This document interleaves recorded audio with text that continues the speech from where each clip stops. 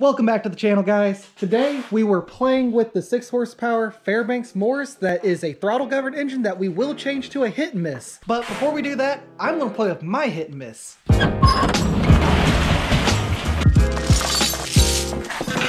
Be free! Oh. Here's my 1920s 2 horsepower Headless Witte. To my understanding, this is in all original condition. It has not been gone through, and from what we feel, it really hasn't been ran that much. What's interesting about these is that anyone you ever see at a show has the carburetor and the exhaust and the spark plug, but they're missing the water injection system. Mine actually has it. It's very, very, very rare to find a Witte with water injection. Still working on it. The water injection attaches straight to the front of the carburetor. I originally thought the water injection was for when this thing ran on kerosene to help control the explosions, but honestly, now I'm not quite sure what it was for, but I know mine has it, and I know it's rare. So there's that. When I got the motor, it was freed up. The only thing it was really missing was the timing system on it, or the trip for the buzz coil. And what was funny is that I did a lot of reading to figure out how the trips were set up and made. And in the end, I ended up just looking at the motor for about 45 minutes and determining that where this rod is right back here, it lined up really close to the cam.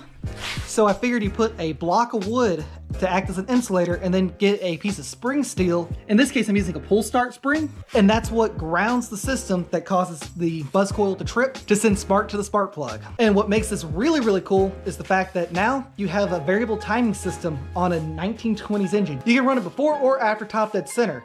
Run it after top dead center to make it easier to crank, run it before top dead center to get more power. And everyone likes power. A couple things that I have to do to this thing is I need to make a cart for it, and part of the cart will have a gas tank mount. Right now my gas tank mount is gravity powered, and because it's gravity powered with no float ball, we have to put it on a stool so we can adjust the height.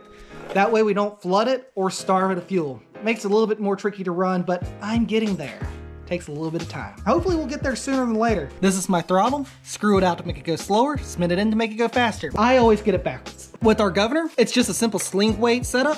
I am running currently 1 spring. From the factory they ran 2, but I'm not making this thing do work, so I just need 1 spring to make it run nice and slow. The latch out mechanism was not installed. We had to go and put all that on, which took a little bit of doing, but it wasn't too hard. So we got all that working. Let's get started wiring it up and then cold start it.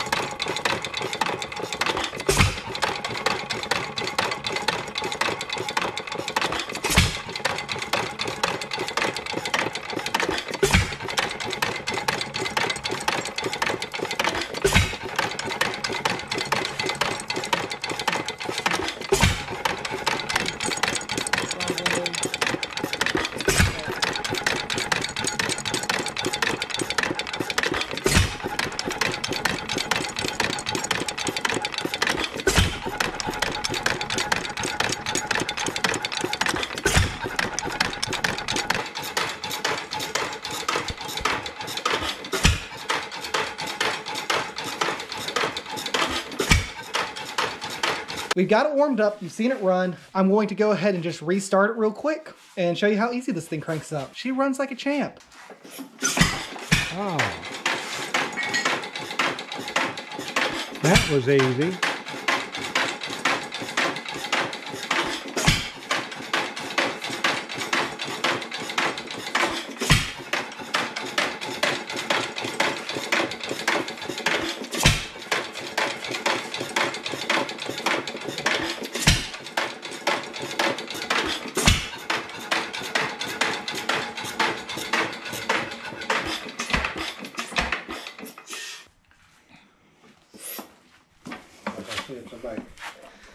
This thing has a lot of compression. Doesn't take much to start it though, does it? No.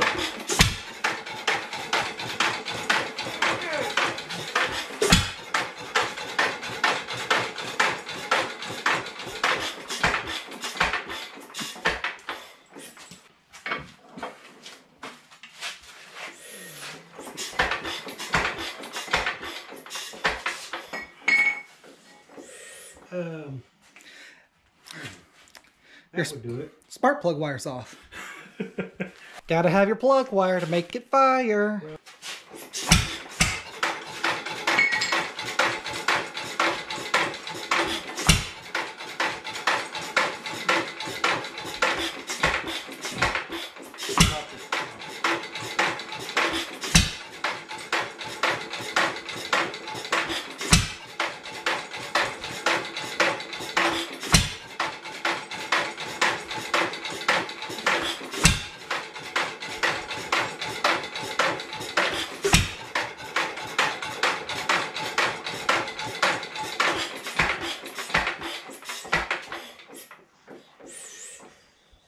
That's what happens when you mess with something good.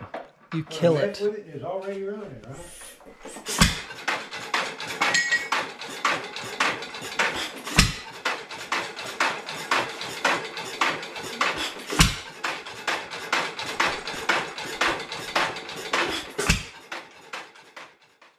All right, so future plans for this motor is I've got to build a cart for it because trying to get it around on a floor dolly doesn't work well. The other things we're going to do is we're going to build a check ball for the gas tank because the one that I currently have is really, really bad at its job. It's fired. We're going to pull the motor apart. I'm going to do a really, really nice paint job on it where we're going to Bondo the sides and make it all better than factory. Other than that, I'm just going to run it. I might build a pulley for it later so we can put it on things, but until then, they're all staring at me and I can't talk to the little box. Anyways, that is all I saw that. I'm gonna have like a giant blooper reel of just crap of me not being able to talk and not knowing my words. I swear I graduated middle school. Anyways, that is all we've got for today. If you liked the video, give it a thumbs up. If you want to see more like it, subscribe to the channel. And that's all, folks. He's giving me bunny ears, isn't he? Later!